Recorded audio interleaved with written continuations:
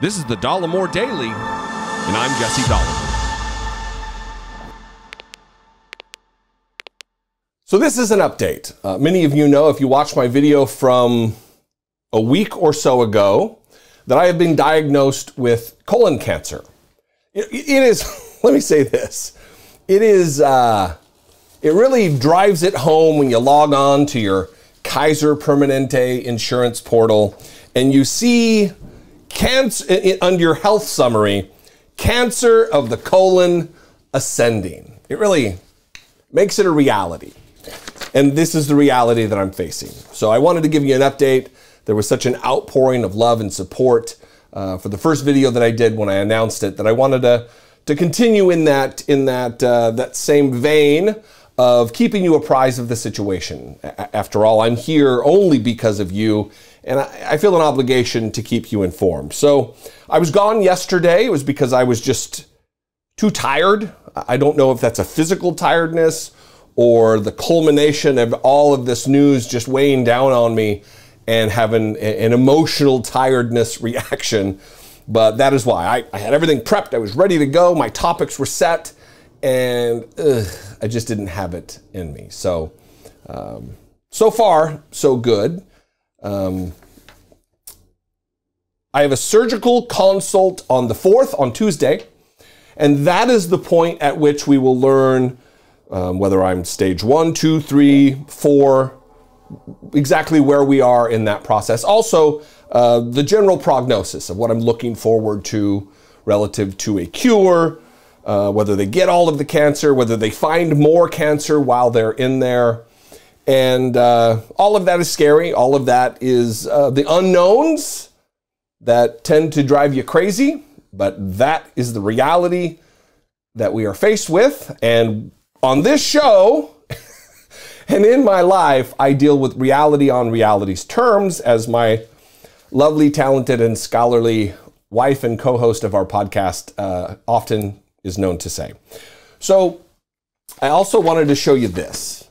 This was printed out the day of my colonoscopy, but I was in such a anesthesia-induced haze, I didn't talk about it or show you. I'll put this up on screen. And the reason I'm going to put this up on screen, nobody asked to look inside of me like this. But the reason I wanted to show this is because so many people have reached out in their supportive messages saying that my situation has motivated them to make an appointment, to schedule a colonoscopy, to schedule a checkup, to get to a point where they know whether or not my situation could be their situation. And I really want to impress upon you the importance of that move for you. If you are 45 years old is the age now that they are suggesting colonoscopies on the reg, you need to go do that.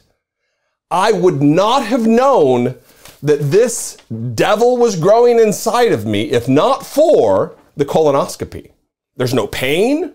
I didn't know. I'm healthy. I have wonderful blood pressure. My resting heart rate is fantastic. Sits at right about 60. I'm healthy. I'm fatter than I should be, of course, but I'm healthy. I'm in good shape.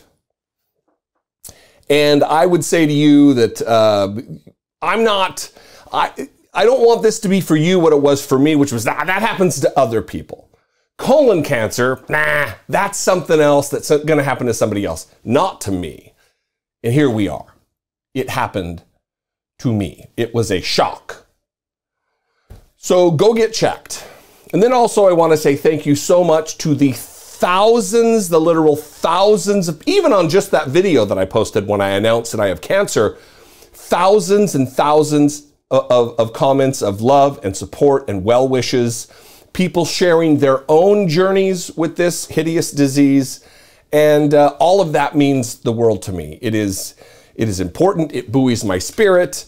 And it's also, as a community, good to share our trials and tribulations. I do believe there's efficacy in that. There's worth in that. So thank you for the support. The other thing is, while I don't know how quickly I will be in surgery after the consult, I'm expecting it to be at least 2 days because I need to go, I'm assuming, back through the process of cleaning my system out. drinking the gel that causes you to spend a day in the bathroom to clear out your system. Maybe a little too much information for you, but here we are. So anyway, my wife, Brittany Page, who's been co-hosting the dual show with me, she will be taking over for me for the intervening weeks, up to a month that I'll be convalescing, I'll be recovering. And I would ask you, as a favor to me, I would expect this from my audience, but to treat her with the same love, care, and support that you do me. It's gonna be different. Nobody's me. Thankfully, there's not two of me running around. It's gonna be different. She has a different set of interests. She is a lot more cerebral than I am.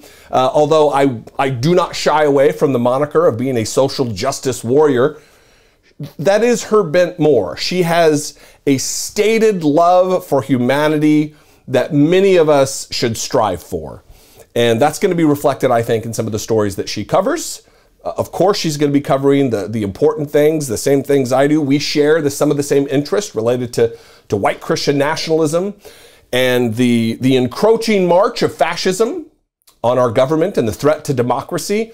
But there'll be some other interesting things in there too. And I would ask you as a favor to me to continue support this channel. Subscribe, like, comment, all of that, and show Brittany the love that she absolutely deserves as a favor to me. Anyway, I love you guys. I appreciate you very much. Again, just a quick update to let you know what's happening, what to look forward to. I'll probably do a little quick hit video on Tuesday before I go into my surgical consult, or maybe on the way out, to give you an update of what's going on. But anyway, if you have questions, leave them in the comments below. I love you guys. I appreciate you very much. And I'll keep you updated. Be genuine.